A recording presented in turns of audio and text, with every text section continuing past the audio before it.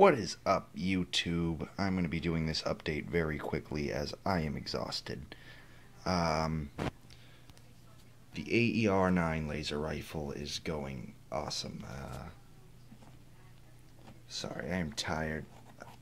There is a hand grip here which took forever to go and peel off all of the little bits of paper, board, pieces of strips of cardboard.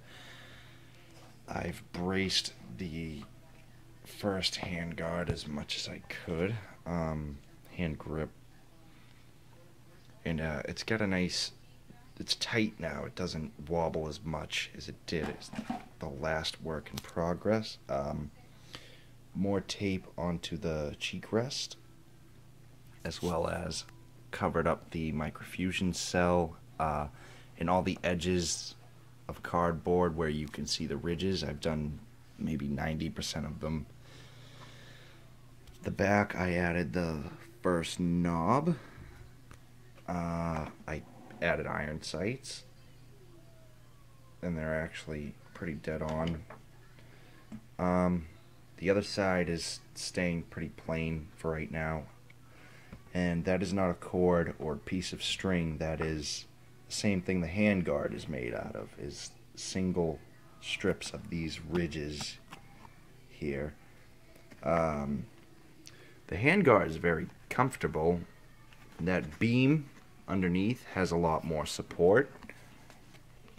The front of the laser rifle, I've gone ahead and replaced the cardboard panel so I could get inside and brace the inside more. A lot of the work so far is not so much as staying on cue to the in-game model as it is just to get the point across for all the basic details.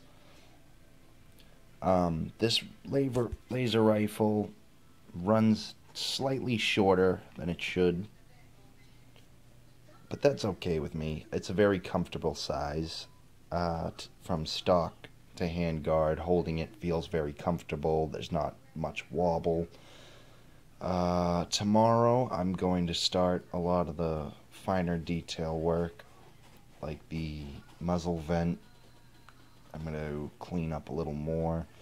The front end, I'm going to add the end of the barrel, and as well as the microfusion cell stays in very well. On the inside will be covered up. Then eventually I will paint this and it will be a final product. And oh yeah, cut out the holes in the stock.